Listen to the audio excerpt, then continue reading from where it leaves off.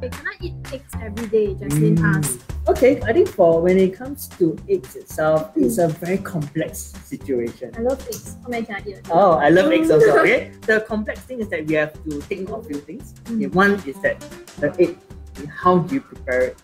Is it soft boil, or is it pan fry, or is it deep fried? Okay, so the cooking method actually affects the nutrient content, right? For example, if you boil it, it's okay.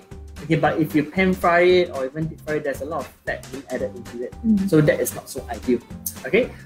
Second key thing to take note is that I think, fortunately, okay, recently there are evidence that indicate that the dietary cholesterol, meaning that the cholesterol that we get from our food doesn't influence too much on our blood cholesterol.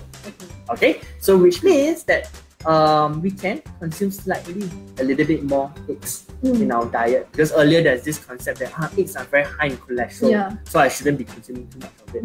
So this means that actually it's okay to incorporate eggs into your regular diet.